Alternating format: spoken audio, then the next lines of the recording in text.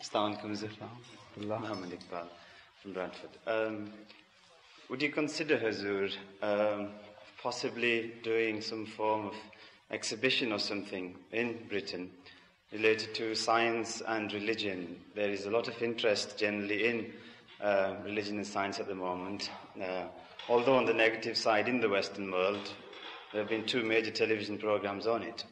And considering there are a lot of bizarre scientific theories that have been thrown up recently, and considering that we've got fairly strong evidence on our side, do you think that would be a major use to our Jamaat and Islam? No, but what sort of exhibition can we hold in that regard? In fact, this is not a fit subject for exhibitions.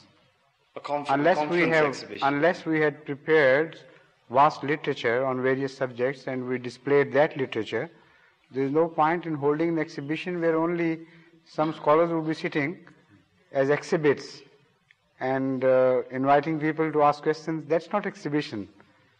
A parley, a dialogue should be held between the opponents of religion from the scientific point of view and those who defend religious values.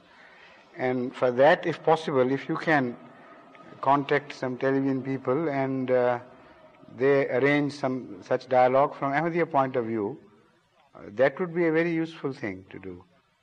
Yes, I was thinking also for conference. Yes, very useful, in fact. Thank you. Because religion cannot be better represented other than the Ahmadiyyas. Ahmadis can have in fact, only the Ahmadis have the right to defend religion, because others are themselves in darkness. Thank you. Right.